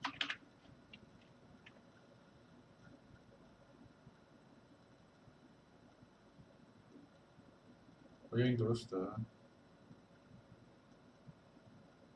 آره به نظر درست.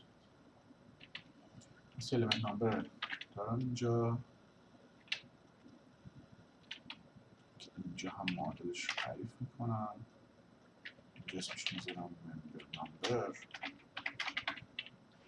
به یونیفرمی بود بهتر میبود ولی member begin member number و اینجا بعد از ویرگول بذار چرا member number. خب و توی اینترفیس هم که همینجا باشه، اینترفیس do nothing هم do nothing هم کو اینترفیس do nothing هم اینجا نیست، اینجا نیست do nothing اینجا نیست. در مورد این صحبت کردم که به نظر من این do nothing ها باید بیان این طرف، جز داکیومنتیشن اینن. در مورد جاشون باید تصمیم بگیرم. آره باید بیان این طرف. فعلا این ور گذاشته بودم آها که کنار هم بتونم ببینمش. فقط همین. خب object begin نه object end من میتونم تعداد رو به object end پاس بدم. مفیده فکر کنم تعداد رو به object end پاس بدم. یه جور ممکنه بعدا یادم بره که این کار رو ساده میتونستم انجام بدم. تعداد رو به object end پاس بدم.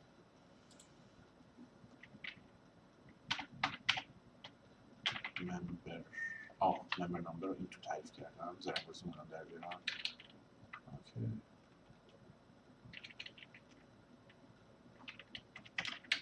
خب member بهش پاس میدم object end. این هم همینطور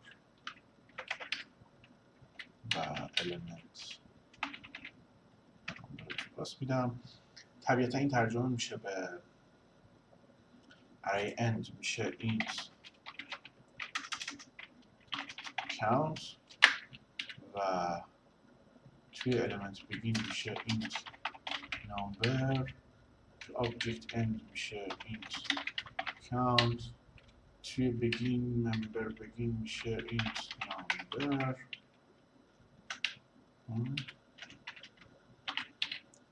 هیچ کاری هم باش نمی کنم. الان اگه من کامپایل کنم بهم کامپایلر رو میده چون فانکشنی که دارم کار میکنم پارامترشون درست نیست و خیلی خوبه. آفرین هنوز هست. چجوری میتونم ببرم انشالله اگه بخوام حتی استاپ پرسش کنم. array element begin number چنده، array end int count، object begin in و object end in.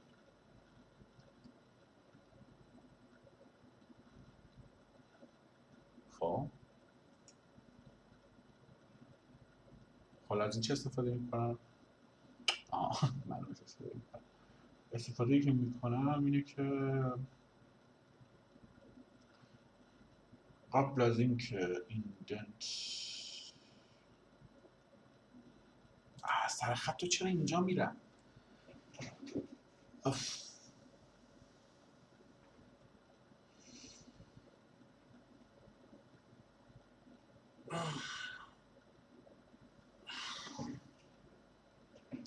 سر خط چون تو اند میرم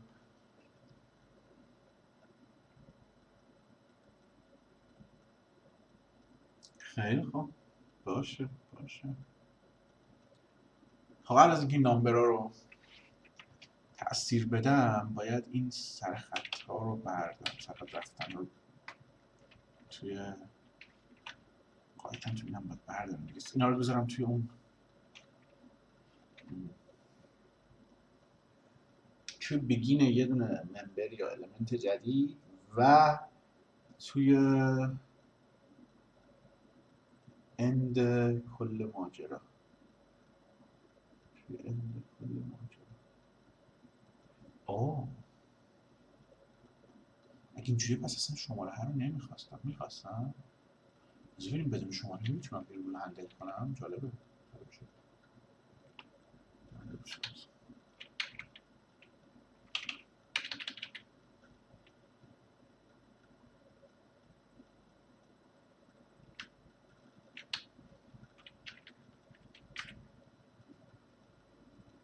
ببینم array begin array end اینجا یا که اسلشن میخواد قبل از ایندنت اگر بسید فعلا به همین وضعیتی که الان دارم میتونم برسم فعلا دو نگرم برسم array element begin این هم یه دونه از اینا میخواد قبل از ایندنتش array element هیچی object begin هیچی object end یه دونه از اینا میخواد و اینجا میخواد یا اینجا میخواد کدومش اینه یا اینه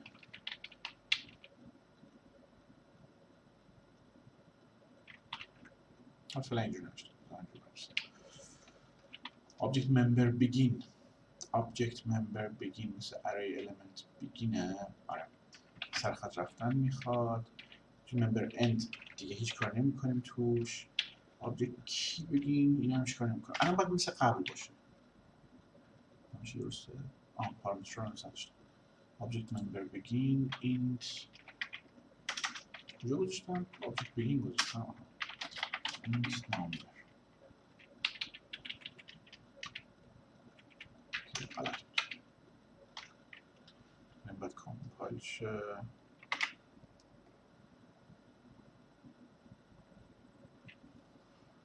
این اتفاق خیلی اتفاق خوب جالبی بود یه چند درصدی باز پرفورمنس به دست آوردیم این درصد دیگه نه مثلا 30 مگابایت 25 مگابایت 30 مگابایت پر ثانیه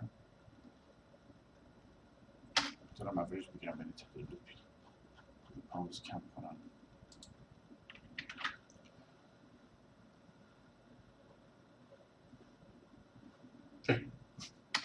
هم شانسی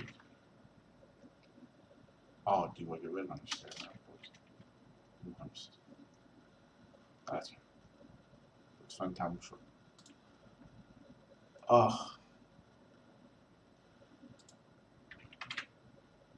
همه چیز این آیده کنده همه چیزش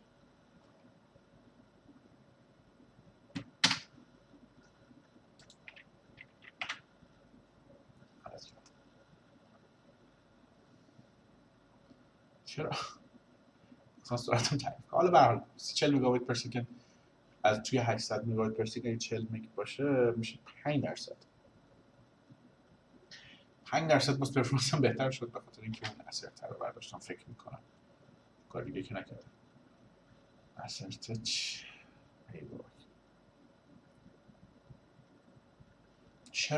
چرا ویژوال استودیو این کار رو با من میکنه این هم اگه کسی میدونه به من بگه که من چیکار کردم شما اگر ویدیو رو دیدین حتما دیدین که من یه کاری کردم یا اینکه نه واقعا مشکل ویژوال استودیو اگه اینو میدونید به من بگید پس دو تا یکی اینکه این چیه و الان من آیا دارم واقعا مرتکب اشتباه میشم الان خیلی صبح زوده و خیلی گیجم دارم این کارو میکنم یا چی الان مشکلم چیه خب حالا می‌خواستیم خروجی رو چک کنیم مثلا حواسم نبود سرعت رو دیدم یادم بعد خروجی رو چک کنم ببینم که همه چیش مثل قبل درسته آکولاد و فلان و همینا ویرگول هنوز نداریم جای آکولاد ایندنتیشن ها همه چی درسته همه چی درسته حالا فقط میمونه بحث ویرگول گذاشتن الان نه نامبره رو میخوام ببین تو مثلا array end من هیچ وقت ویرگول نمیذارم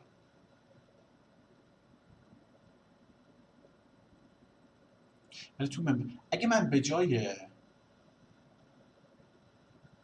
array element end برای element آخری array end رو فقط فراخوانی میکردم که به نظرم کار درستی نیست چون سیمتریک نمیشه element begin element end هم سیمتریک نیست یا این کارو میکردم میتونستم اونجا ویرگول رو تشخیص بدم ولی الان کانت رو لازم دارم که اوکی هم هست کاملا فکر میکنم از کانت گریزی نیست اینجا کاری که من باید بکنم بگم که اینجا فکرش end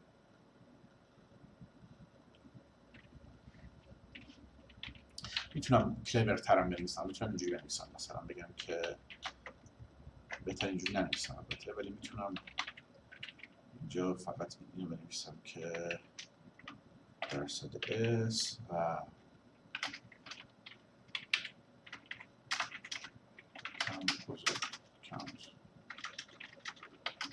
صفر count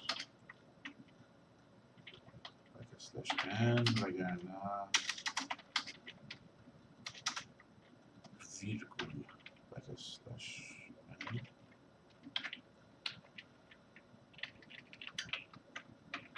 این برای آرای هم درست کار میکنه بکنم برای آرای هم آرای کجا برم آرای هم چی؟ این چیه من نوشتم؟ این چرا دارم اینو می‌نویسم؟ میگم خیلی خواب‌آلودم. برای element begin برای element end to begin باید بنویسم. دقیقاً to begin باید بنویسم. اینو این باید بذارم. یه count هم باید بگم number.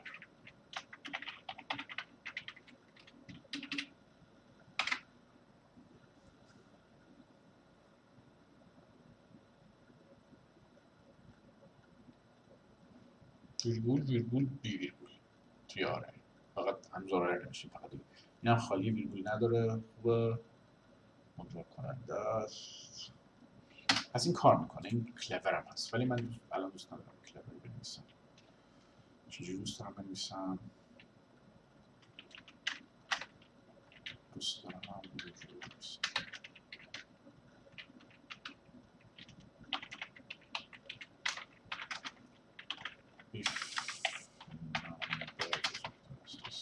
بزرگتر از صفر بود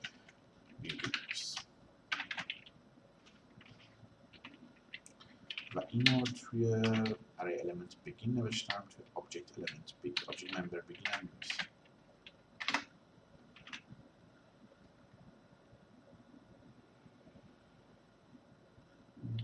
خیلی بد شد که کانت هست اصلا رفته بیرون حرف نمیاد عجب خوبه که دقیقا این جیسون رو فقط میبینم بخاطر این دو خط اضافه‌ای که نوشتم اینجا این از صفحه رفته بیرون این دو تا صفحه‌اش اشتباه بی خودی این در واقع کمکی به من نمیکنه مثل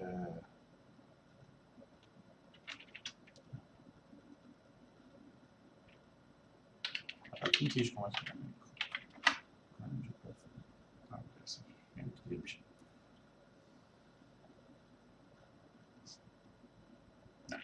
لازم ویرگولامون رو کنیم 1 2 3 4 ویرگول داره اینجا ویرگول داره اینجا ویرگول نداره همونطور که نباید داشته باشه اینجا داره اینجا داره و اینجا هم نداره الان یه شمارش اضافه داریم انجام میدیم توی پارسمونه برای پرفورمنس پارسمون ممکنه تاثیر بذاره برای همین بذارید بریم پرفورمنسمون رو دوباره بررسی کنیم پرفورمنس پارسمون پرفورمنس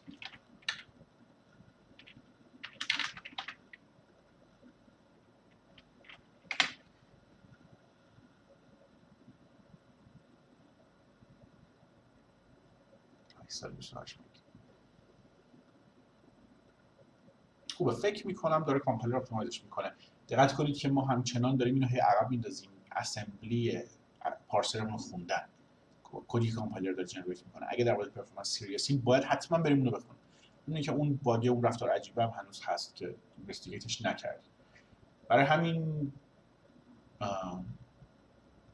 کار جدی‌تری هنوز داریم روی اینکه چه اتفاقاتی تو پارسر میفته و چی داره اپتیمایز میشه دقیقاً ولی حتما اینه که اون پلاس پلاس هیچ تأثیری تو پرفورمنس اون نداره به خاطر اینکه کامپایلر داره میندازهش دور متغیر اضافی رو چون پاس که ما میدیم به آوتپوت دو ناتینگ هیچ کاری باش انجام نمیده برای همین کلا اون متغیره و ترک کردن و اینا رو کامپایلر احتمالاً اپتیمایز اوت میکنه اگر حتی اپتیمایز اوت هم نکنه باز اون یه دونه اینتجر تاپ روی استکمونه که استکمون احتمالاً تو کشمونه و یه پلاس پلاسی داریم میکنیم که چیز نداره استال باعث استال نمیشه چون اینجا پلاس پلاس نمی‌کنیم دقیقاً اینستراکشن بعدی هم بخوایم ازش استفاده کنیم به باش محاسبه انجام بدیم کاری که ما می‌کنیم که پلاس پلاسش می‌کنیم میریم جلوتر یه لوپ می‌بینیم سر لوپ دوباره پاسش میدیم به یه فانکشن یه عالم اتفاق اونجا داره میفته که بین این پلاس پلاس و استفاده از این ولیو این کار خوبیه یعنی به پایپلاین سی پی یو فرصت میدیم که ولیو رو واقعا ریتایر کنه توی رجیستر فایلش در واقع رجیستر اصلا احتمالاً اون پلاس پلاس اگر حتی وجود داشته باشه واقعا توی رجیستر احتمال هندل میشه اگر رجیستر پرشر زیاد نداشته باشیم و رجیستر اون اسپیل نشن که تقریبا همه اینا رو میتونیم توی اسمبلیمون حد ببینیم. یه سری مال کارهایی که سی پی یو کد میکنه است که اونها رو تو اسمبلی نمیبینیم ولی میتونیم رو اسمبلی باز بیشتر در موردشون استدلال کنیم و بفهمیم که داره چه اتفاقی. خب اینم پرینتمون یه فیچر به پارسرمون پس اضافه کردیم. پس پارسرمون فاینال نبود، اون بود که شماره ممبرامون رو ترک کنه، شماره المنتامون رو در واقع توی آرای و آبجکتمون ترک کنه. اینو توی پارسر خیلی راحت اضافهش کردیم و خیلی با هزینه کم اضافهش کردیم. در واقع به نظر من که هزینه صفره، ولی بیرون اگه می‌خواستیم توی کال بک ها می‌خواستیم پیادهش کنیم احتیاج به استک اکسپلیسیت داشتیم. پس اینجوری خیلی بهتره.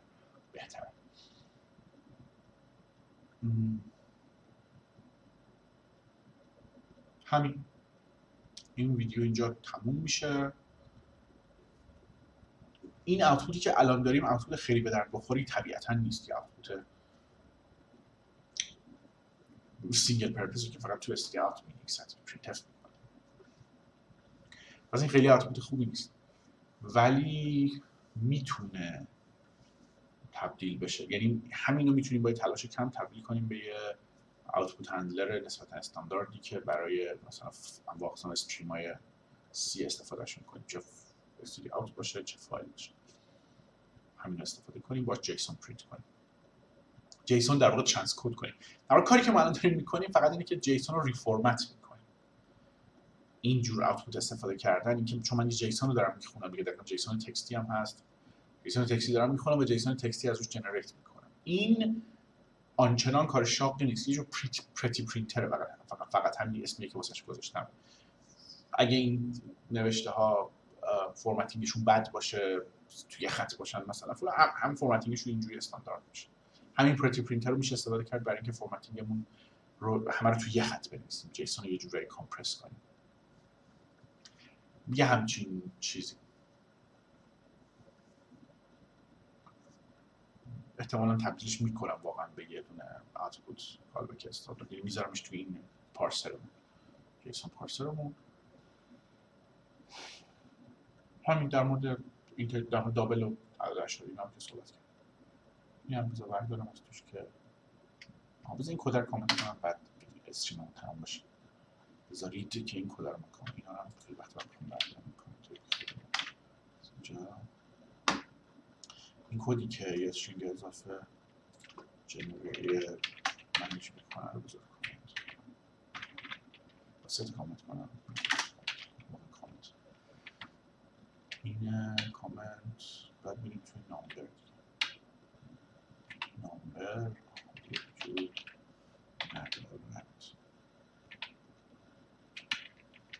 این تیکش رو کلا کامنت باید بکنم.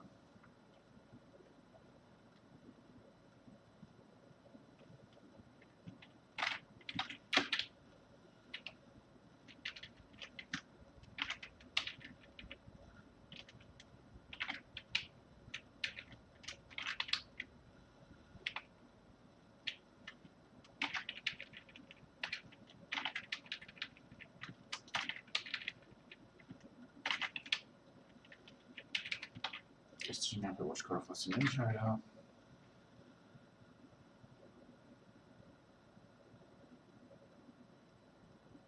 این بزرگترین عدد که حالا دیدیم نه 143